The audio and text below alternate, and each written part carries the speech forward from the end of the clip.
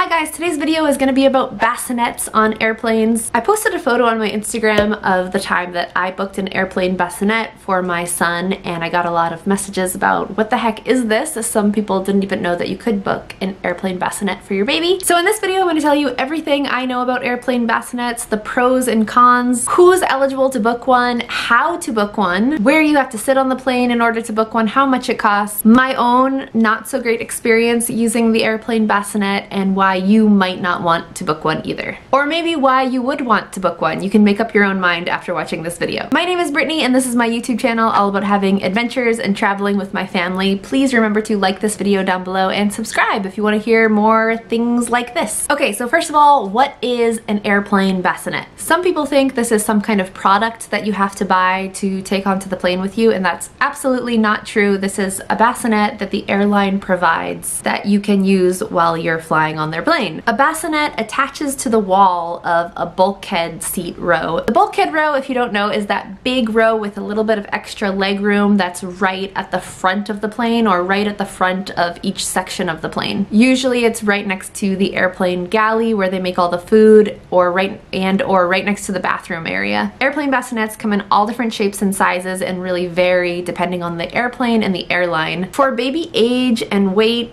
the airlines seem to be all over the place with this. Anywhere from newborns to 18 months it seems to be. Some bassinets are really small, some are bigger and sturdier. The maximum weight seems to be anywhere from like 15 to 25 pounds. They aren't attached when you first walk onto the plane, which is why you might not have ever noticed them before. They can't attach them to the wall until after takeoff, until after the seatbelt signs are off. So you have to hold your baby during takeoff and landing. You also have to take your baby out of the bassinet during landing, and they take the bassinet back down off of the bulkhead wall. So essentially the bassinet is only attached to the bulkhead wall during the flight while the plane is in the air. Bassinets are generally free to book, but you may have to pay extra to sit in the bulkhead row or to choose your seats in the bulkhead row. Just FYI, on some bulkhead rows, your TV screen and your food tray will come out of your armrest on the side instead of having those things fold out in front of you, or the screen right in front of you, I guess. Okay, so which airlines and airplanes have bassinets on them? Generally, all major airlines will offer some sort of bassinet on long haul flights. Budget airlines, not so much. I'm gonna put a link down below of airlines that offer bassinet seats on their long haul flights. I have to say that all of the airlines that I've flown on seem to want to make it as vague as possible as to what exactly they offer. They don't seem to ever want to guarantee anything. And sadly, I've even heard of parents who have booked their bulkhead row seats, reserved their bassinet, only to be bumped at the last minute by some passenger who had a higher status and wanted to sit in the bulkhead row. It's crazy what airlines can do, and it can be really, really stressful for parents who are just trying to have a nice, calm flight with their baby, and for everybody on the flight to have a calm experience. We've flown over 30 times with our son, and we've only used the bassinet once, and it wasn't really great. It wasn't an awesome experience. So if you're watching this and you haven't been able to book a bulkhead row or a bassinet seat for your baby, hopefully these cons of the bulkhead row or the bassinet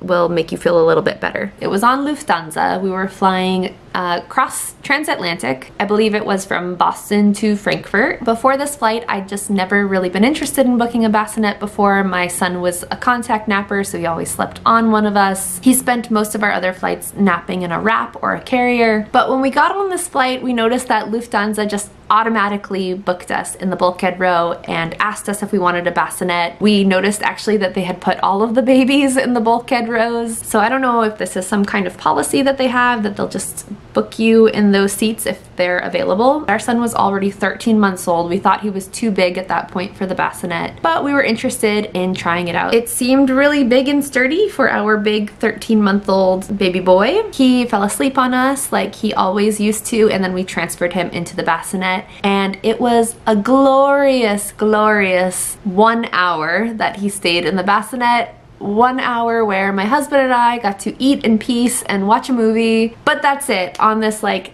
8-hour flight or something, he only slept in the bassinet for about an hour. Outside of that, it was just kind of annoying to have the bassinet there. It was in our way, it was kind of like clunky, it was awkward for us to stand up with the bassinet there. You don't have any under seat storage in front of you, so if you want to have your diaper bag with you during takeoff and landing, you can't. This isn't a huge problem because when we've had the bulkhead row, personally, we've just taken out the most essential things that we might have needed for takeoff and we shoved them into the seat pocket. And then if I needed anything during the flight, my husband could stand up and get it for me if I had my baby son sleeping on me. But I could see how sitting in the bulkhead row when you're flying alone could be really difficult, not having that space under the seat in front of you. Another con is that you are at the front of the plane or you're at the front section of the plane, so you may feel a little bit self-conscious that everybody's looking at you, especially if you're having a hard time. No one's probably really looking at you, but it can feel that way sometimes.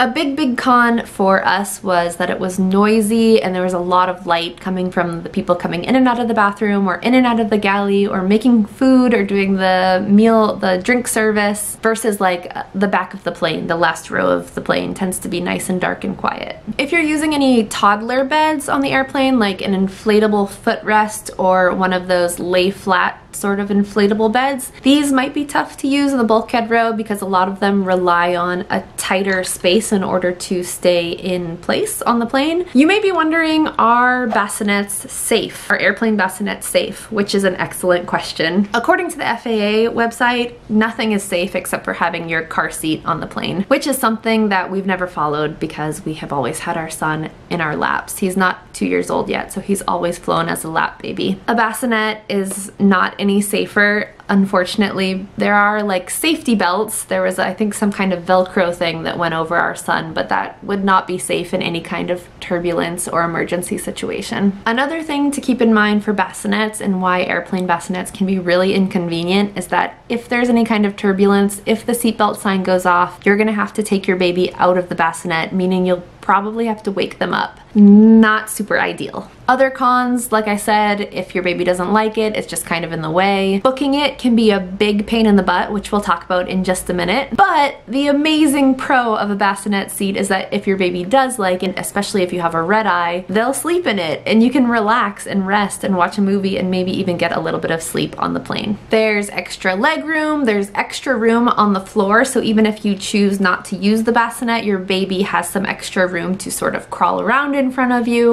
or you can lay them down on the ground in front of you to sleep. Baby or toddler, I should say, this is especially useful for your lap baby, and your lap baby can sit on your lap up until they're 2 years old. If you have a 2-year-old or an almost 2-year-old on your lap, it's really nice to have the bulkhead row, especially if you don't have an extra seat for them. They can at least lay on the ground in front of you. One of the things I really like about this row is that there's nobody sitting in front of you for your toddler to bother or to kick the seat, and there's nobody to recline back into you, which is the worst when you have a lap baby. I've had so many, like, I can't blame them because they purchased this seat, but I've had people recline into me while I had a baby on my lap and had nowhere else to put my baby. It sucks, and with the bulkhead row, you don't have to worry about this. As I mentioned before, you're close to the galley, which is really great if you need assistance from a flight attendant. They're usually right there doing something in the galley, so you can ask them for help. Or you can get up and rock your baby in that little galley area if you need to, which is super convenient if you have an upset baby. You're close to the bathrooms for yourself and also for easy diaper changes. You can get off the plane first or close to first, which is really important if you have a connection or if you have an upset baby. Ultimately, maybe our son was just a little bit too old for the bassinet seat by the time he used it. Same with the little toddler girl sitting next to us who didn't seem to like her bassinet very much either. They might just be best for newborn babies or little babies or babies that are just happier with not having to have contact naps all the time. Okay, how to book a bassinet on the airplane. There are not always a lot available because you really have to be in a specialized row of the airplane, meaning that there's just not a lot of them, there's not a lot of places to put them. So first thing I would do, go to the airline's website, the airline that you're flying, make sure they have them, an airplane bassinet. You will most likely have to call them directly. So you'll book your flight online and then you're gonna call them. Call that 1-800 number. It is a pain in the butt because you're gonna have to sit there for a long time waiting to speak to someone, unfortunately. Talk to someone, reserve the bassinet, tell them that you want the bulkhead row, you want the bassinet, and then you're gonna have to do it again. You're gonna have to follow up in the days